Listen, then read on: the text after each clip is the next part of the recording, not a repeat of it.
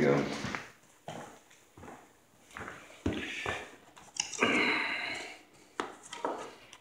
Alright, this is the way you want to lay it.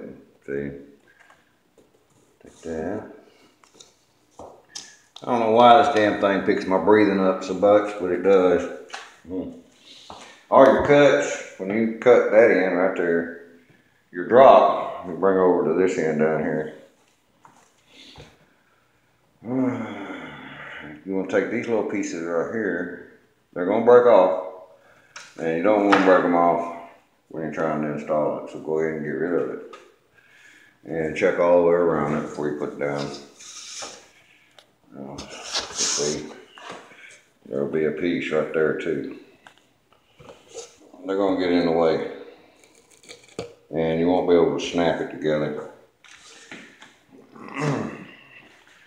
I gotta finish laying over here. See, and then when I cut my next piece, it'll be down here. There's not a whole lot you can do about the way the cuts on the drops and everything is. Not if you're trying to use every piece of wood you got. And that's what you're gonna work out with. Boom, boom.